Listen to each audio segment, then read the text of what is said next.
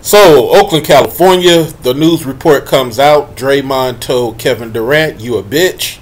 You always been a bitch. You know you a bitch. And I've been winning before you even got here. Or I've been winning championships before you even got here." Quote, close end quote. We're going to talk about that on my other channel, Wild News. So let's dig into it. Number one, let's understand something, okay?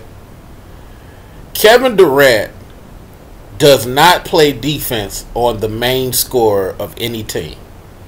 He has only done it one time since he's been with the Warriors, and that was against LeBron. And he only did it for one quarter. So let's keep that 100. Most of the defense is done by Draymond, Clay, and then Andre Iguodala. That is most of the defense. Between those three people, they rotate to 4s, 5s, 3s, and 2s.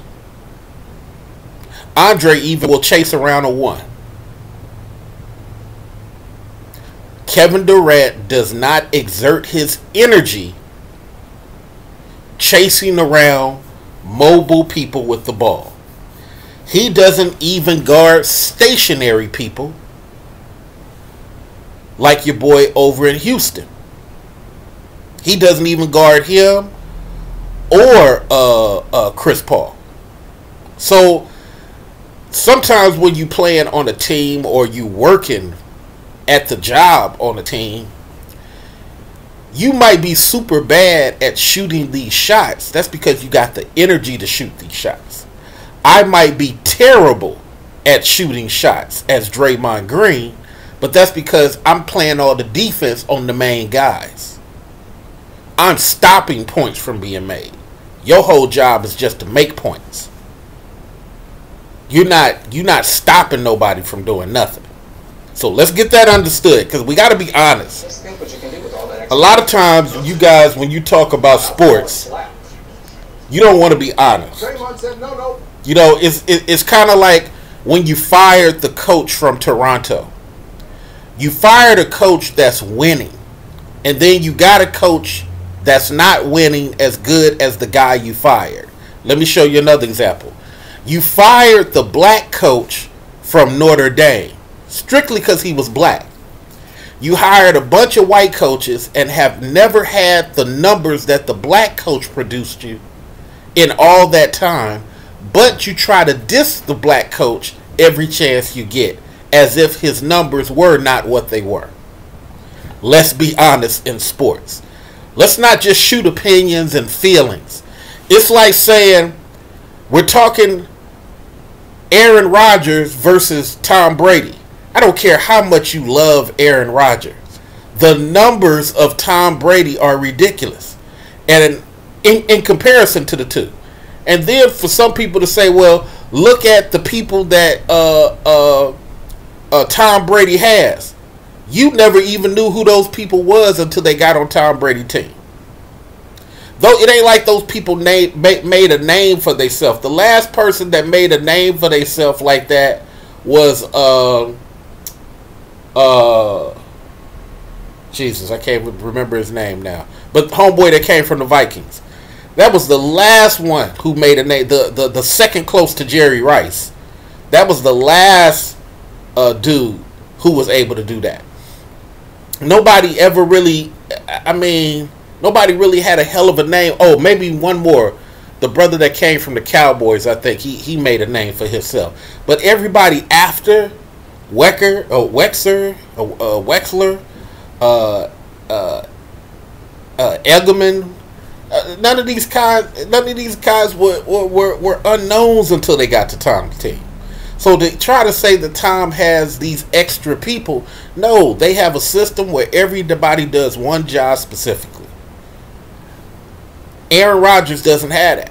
The best thing about Aaron Rodgers is he can do what your boy over in KC does.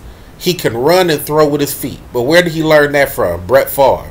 He don't even have better Brett Favre numbers. So what are we really talking about?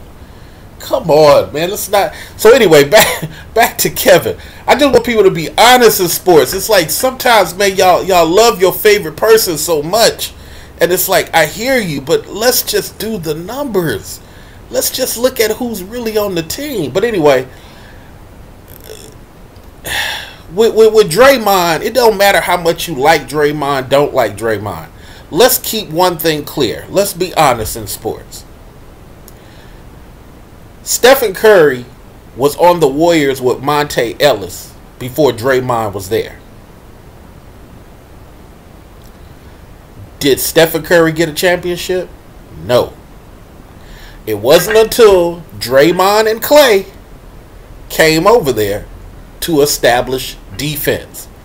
And going back to the days of Derek Coleman, anytime you have any, or even Charles Barkley, anytime you have any forward, small forward or power forward, who is able to bring up the ball like LeBron James, just dribble it up to start the playoff without turning it over.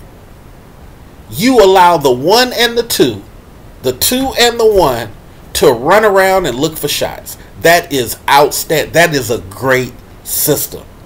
And going back to the days of Larry Brown, he'll tell you that when he tried to get Derek Coleman to do it.